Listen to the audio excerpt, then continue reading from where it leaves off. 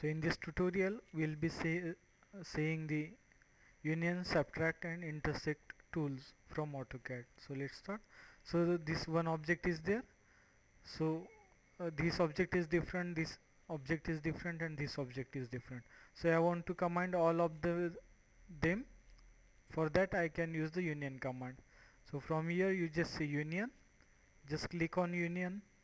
Then he's asking me select object. So you have to select all the three objects that you want to union. So this object I want to union with this, and this to be union with this. So just press enter. So all the three objects will be union and a single object will be formed. So this has become now a single object. This has become a single object of three objects. So in this way you can use union command to combine multiple objects. Same way second tool is subtract.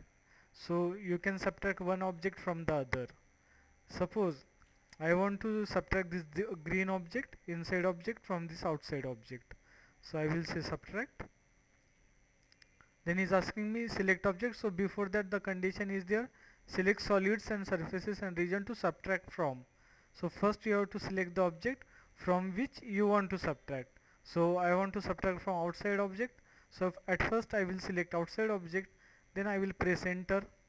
Then next condition is select solids and surface and region to subtract. Which solid you want to subtract? So I want to subtract inside. So I will just click on inside object and press enter. So in this way it has been subtracted and a hole has been created there.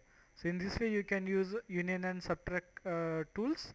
So one more tool is there, that is intersect. So it will generate a intersecting object. So suppose for example we consider this sphere and this object. So if we intersect both of them, it will leave the intersecting object and remaining object it will delete. So we will say intersect, then we have to select both the object and just press enter. So it has deleted all the object and it has kept only the intersecting object. So in this way you can use this tool. In this way you can use union, subtract and intersect tools. So we'll stop here. Thanks for joining.